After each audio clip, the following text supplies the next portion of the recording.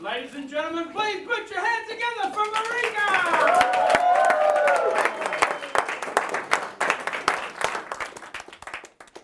Good morning, everyone. Good morning.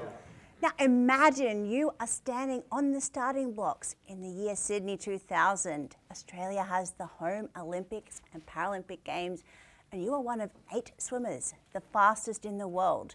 You've spent 10 to 12 years of your life preparing for something that is going to last less than 60 seconds.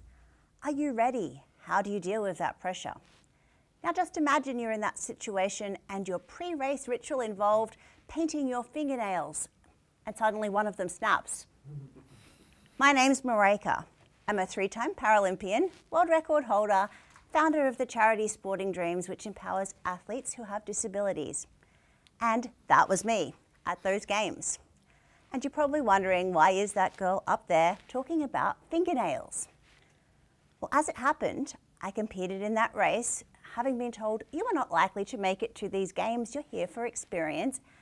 And suddenly, after doing an enormous personal best time, I came fourth by this much, a fingernail. I'm here today to talk to you about how I dealt with that situation. I'm passionate about empowering people to swim to win in the race of life and overcome your limiting beliefs. True self-leadership. Now, what is self-leadership? It's the capacity to read yourself like a book, to get a degree in yourself. We go to university and we go to school and we learn about subjects. But did anyone teach you, for example, how to deal with a difficult situation, like your fingernail snaps right before a race? But in all seriousness, do we know how to get the best out of ourselves at that time of high pressure? How do we come back from disappointment?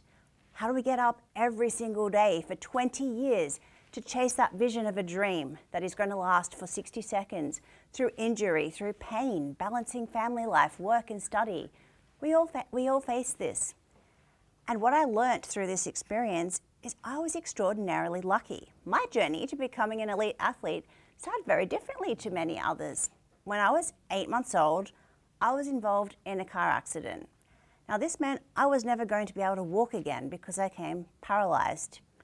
I don't remember this accident, and it hasn't had a great impact in my life. In fact, I never even noticed I had a disability. I still don't think I have a disability. I had these dreams of being an athlete.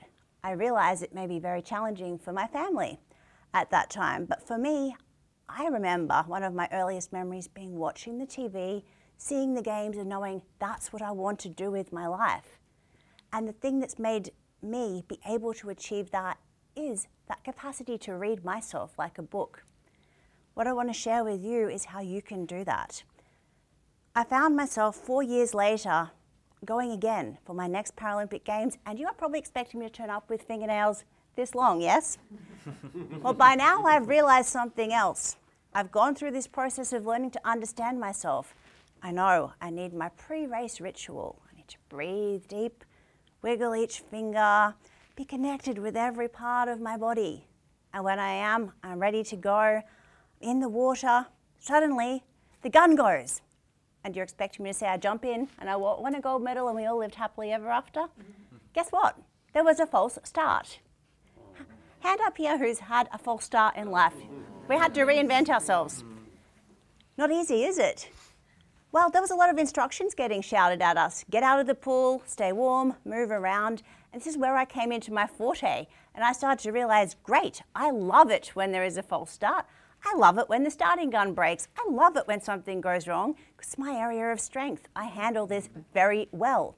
So instead of doing what everybody else did, getting distracted, looking what's happening, I stayed in my position, stayed very calm. We went through my pre-race routine.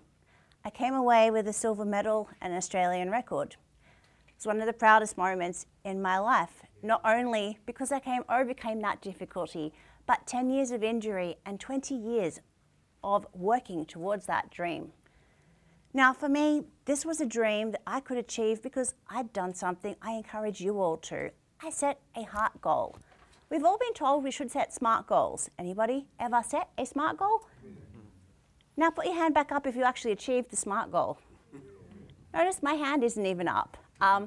They're specific, relevant, they're actionable, and they have a time frame. But the reason why many of us don't actually achieve them is either we're not connected to them in our heart. It's someone else's goal that we really, really want, but we don't want it for the right reasons, or we ran out of time, some obstacle came up, and it went by the wayside. Now, to represent my country, to be there, to be the best that I could was my true heart goal, and I could overcome every obstacle, every false start to be there. I never won that gold medal.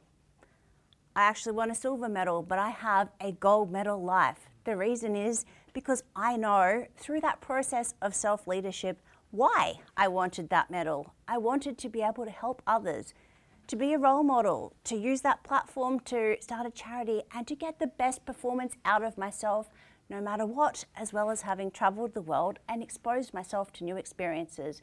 So I stand before you today not as a gold medalist, but a person who lives a gold medal life.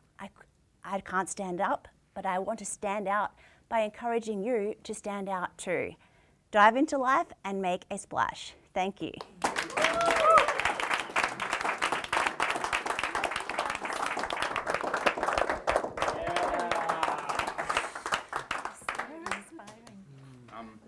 Yeah, I'm going to sit down. I'm taller than someone. You are.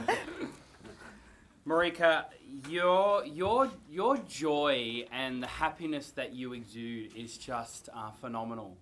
You know, you've always got a beautiful smile on your face, and your smile is so contagious.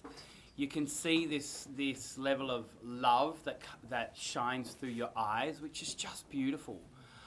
You know what's really interesting? Whenever I hear you and I'm in this proximity, I just really feel that I can believe in my dreams as well. And I do know that you have, your message is so beautiful and so powerful.